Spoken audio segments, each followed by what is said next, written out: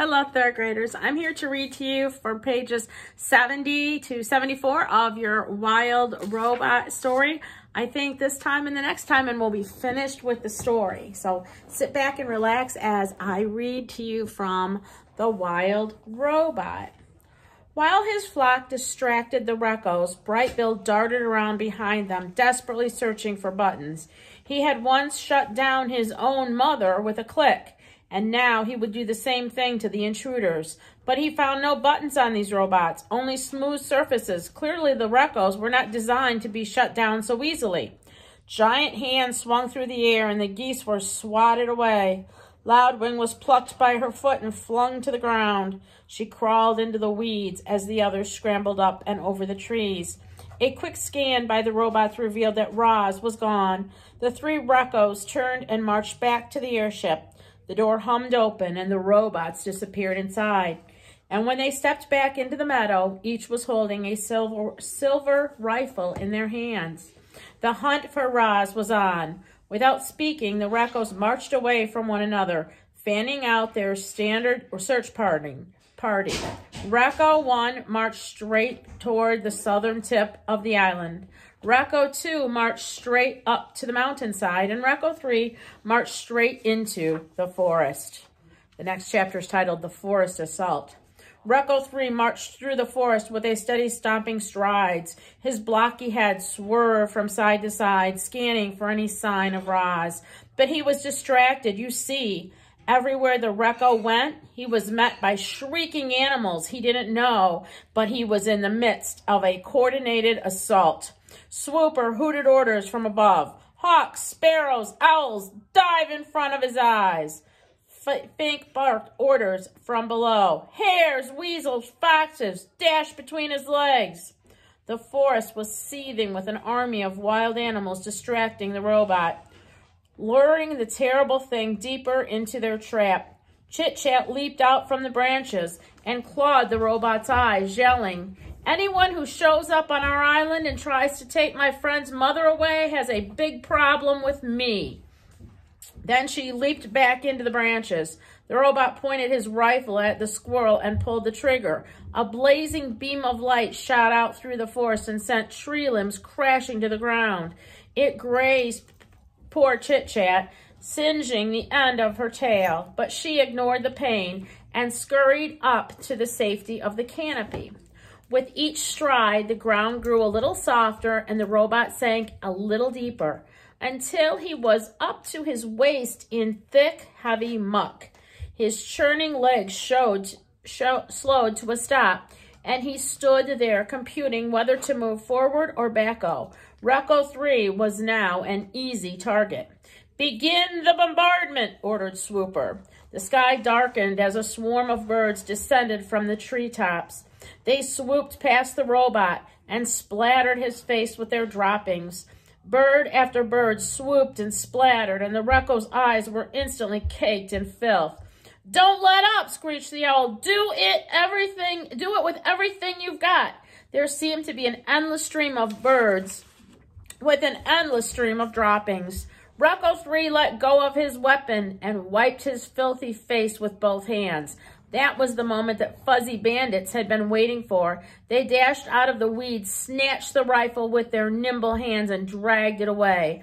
Tawny and Crownfoot looked on from the underbush. The buck lowered his head, and the raccoons carefully placed the rifle upon his antlers. Then the deer and the raccoon slipped into the shadows. By the time Recco 3 realized his weapon was missing, it was too late.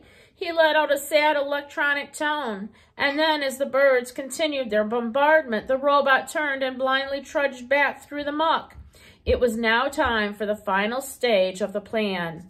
Broadfoot, the bull moose, emerged from the trees and stood directly in the path of the blinded robot. Recco 3 had no idea that his every step brought him closer to the mighty animal. When the robot was in range, Broadfoot turned and kicked back with a powerful hind legs. There was a sharp crack, and dung sprayed from Recco's head. The moose kicked again, crack, and the robot's head flopped to one side. A tear in his neck exposed a tangle of silver tubes, but Rekko 3's legs kept pumping, so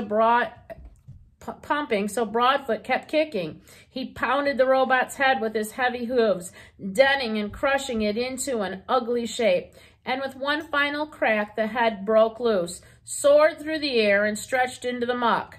The headless robot fizzled and smoked. His legs ground to a halt. He never moved again. Here's the destroyed enemy robot that was going after Roz, one of 3.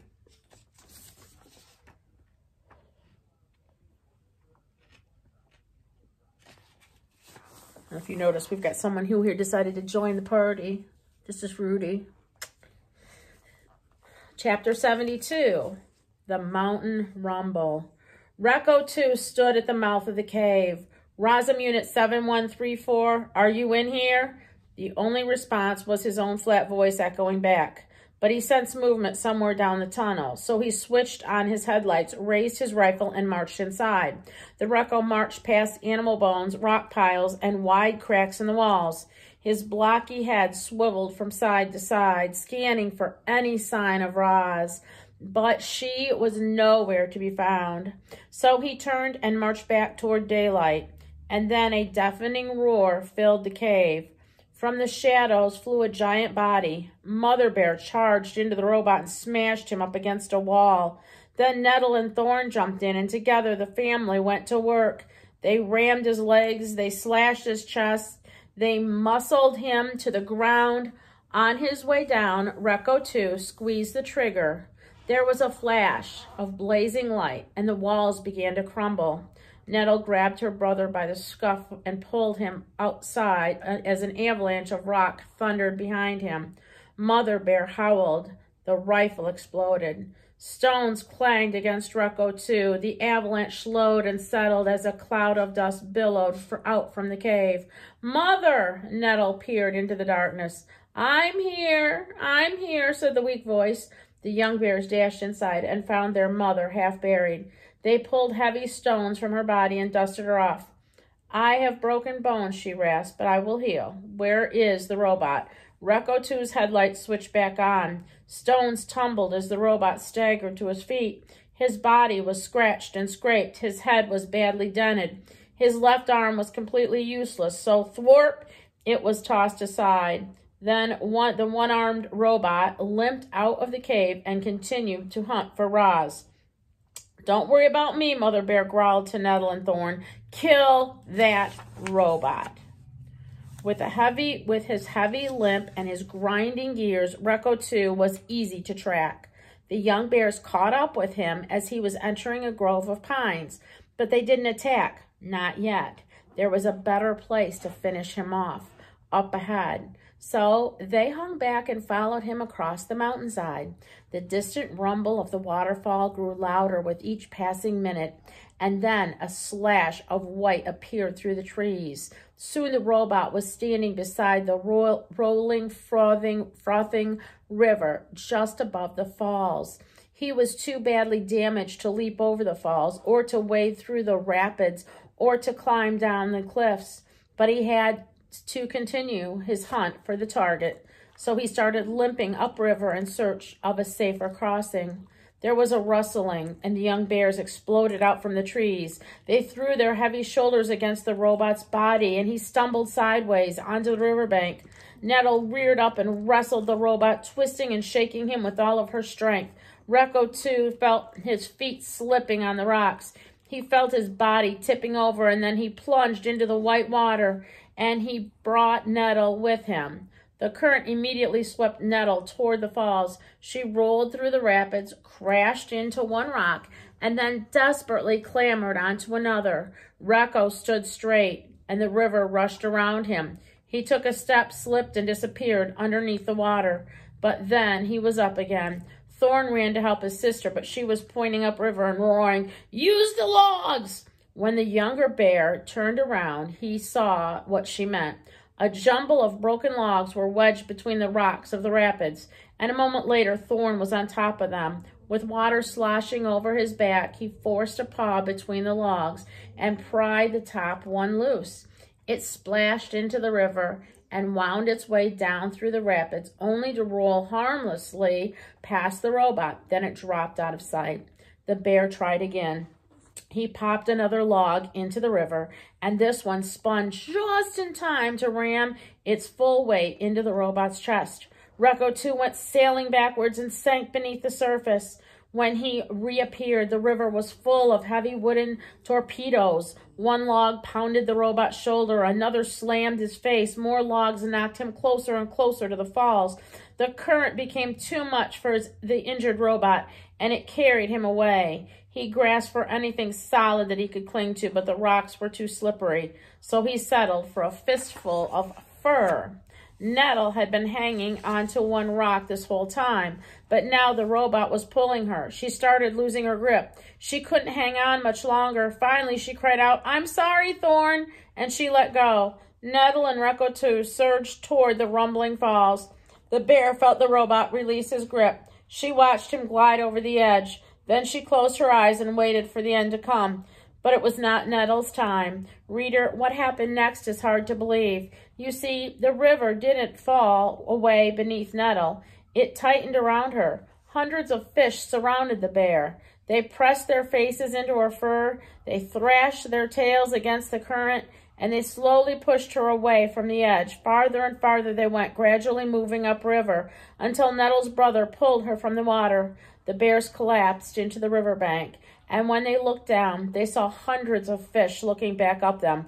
"Thank you," roared Nettle. "I'll never eat fish again." The fish smiled and sank into the rapids. "I thought you were dead," said Thorn, breathing hard. "So did I," Nettle laughed. "Looks like you're stuck with me for a while longer, little brother." "I'm not little." It felt good to joke, but the bears quickly turned serious. They were both bruised and bleeding, and their mother was in far worse condition. However, it would all be worthwhile if Rekko 2 had finally been killed. The bears crept to the edge of the cliff, and there, at the bottom of the waterfall, strewn across wet rocks, was the shattered body of a dead robot. So they've got 2 dead robots. Remember, there's a third one. Rekko 1 was standing in the great meadow. He stared up at the smoking hill of ash and then down at the stampede of footprints around him. There had been a large bonfire with hundreds of animals and one robot. But why? The Rekko couldn't make any sense of what he was seeing. After thoroughly exploring the site, he continued through the meadow and into the forest. It was around that time that he lost communication with Rekko 3 and then Rekko 2.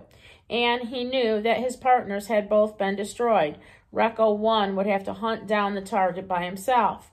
The hunter marched on, his blocky head swiveled from side to side, scanning for any sign of Roz. He was soon gazing across the glassy surface of a beaver pond. On the far side, a thread of smoke drifted up from another of those wooden domes. With his powerful legs, the robot launched himself up through the air, roaring in a high, graceful arc over the pond and down to the other side. His heavy feet slammed into the ground, leaving deep craters in the garden by the dome. He hunched over and looked inside, fur and feathers and dying coals of the fire, but the target wasn't in there. The Rekko stood perfectly still and watched as a soft rain started dripping down through the tiers of the forest. And then he sensed it. Up in the canopy was something that didn't belong. Roz had been spotted. The hunter watched his target drop from branch to branch, down to the forest floor. Then she bounded away through the thickly tangled underbrush without stirring a leaf, without snapping a twig, and vanished into the green. However, Rekko 1 had other means of tracking her. He would sense her electronic signal. The signal was gliding around the edge of the pond, but it was fading fast. A few more seconds and he would lose it entirely. Rekko 1 burst into a sprint. The forest seemed to sway and quake from his stomping strides, and a minute later the forest really did begin to move. Trees were toppling down onto Rekko. He fired his rifle, and 2 toppling trees turned to ash, and then a third swung down through the smoke and hammered his body into the ground. Rekko 1 shoved the tree aside, pulled himself up, and continued to hunt. He didn't notice the beavers diving back into the pond. Rekko 1 tore through the brambles and leaped over boulders, and suddenly the ground was caving beneath him. Down he fell into a deep pit, crashing against the bottom and twisting his legs. The robot violently pounded his leg back into shape. Then he launched himself up and out of the pit. He didn't notice the groundhogs watching him from their tunnels. The hunter faced one trap after another. He was pelted with flaming pine cones and tripped by taunt vines and crunched by tumbling rocks. The hunter now limped and rattled and was covered in scars, but he kept on going. Roz galloped back and forth across the island. Again and again she tried to lose Rekko 1, but no matter how fast she ran, or how well she hid, or how many animals helped her, she couldn't escape the sound of the hunter's stomping footsteps. She had never run so hard for so long in her life, and while her mechanical body was holding up, her wooden foot was not. After hours of relentless pounding, it finally gave out. She was galloping through the rocky forest by the sea cliffs when her foot splintered apart. As soon as Rekko 1 found the fresh wooden splinters, he knew his target was in trouble. He stomped out from the trees onto the cliff tops and scanned the coastline. Below, geese were flying down through the drizzle. Otters were wriggling over the rocks. Seaweed was drifting, and broken robot parts were scattered about the shore. But the hunter also sensed a faint electronic signal. Roz was down there somewhere. The hunter's blocky hand clamped onto the cliff top, and then thwart it detached, and the hand was connected to a strong cable that spooled out from the end of his arm. He gave the cable 2 quick tugs, and then he stepped off the ledge. Rekko 1 zipped down the cliffside, one arm releasing the cable, the other clutching his rifle, and he slowed to a gentle stop just as he reached the ground, and then high above the robot's hand unclamped and followed the cable all the way down until thwart, it snapped right back onto the end of the arm. Geese squawked and utters squeaked, and Rekko 1 marched through the robot's gravesite. The place was littered with torsos, limbs, and heads. They were all valuable parts, but he would collect them later. For now, his only concern was finding Roz. He followed the electronic signal over to a clump of seaweed, but there was his target. But where was his target? Was Rekko 1's sensor malfunctioning? The robot tapped his head a few times, but the mysterious signal remained. He looked around for any other signs of her, and as he did, the clump of seaweed reached up and grasped his rifle. 4 robot hands were clamped around his rifle. Rekko 1 loomed above. Roz lay below, camouflaged in seaweed. For a moment, all was still, and then the hunter suddenly lurched and twisted as he tried to rip the rifle away from his target. But Roz held on. Seaweed fell from her body, and as she was lifted right off the ground, her legs dangled in the air until she pounded her foot and stomped against the hunter's broad chest, leaned back, and pulled on the rifle with all her strength. Waves crashed as the robots grappled for the weapon, but Roz was no match for Rekko 1. The hunter was too big, too brutal. Roz could feel her body being pulled apart, but she could also feel the rifle being pulled apart. A faint glow appeared between her hands. The glow grew brighter and brighter, and then the blinding explosion launched the robots in opposite directions. When the smoke cleared, shards of rifle were everywhere. Rekko 1's body was pocketed with holes, and one arm was charred and crippled. Roz's arms and legs had been blown completely off, and she was now a torso and a head inside her computer brain. Our robot's survival instincts were blaring. Her battered body simply could not take it anymore. Couldn't take any more damage. Clearly, Roz was not designed for such combat, but the Rekko was. He pulled himself to his feet and hobbled toward his target. Roz wanted to get up and run away, but without arms and legs, our robot couldn't move. She could only speak. "Please do not deactivate me," she said. Rekko 1 ignored her. His blocky chest reached past her face and touched the back of her head. Click. Our robot was deactivated. And that takes care of those chapters through 74. I hope you're enjoying the story. Have a great day, and we'll talk to you later. Bye-bye.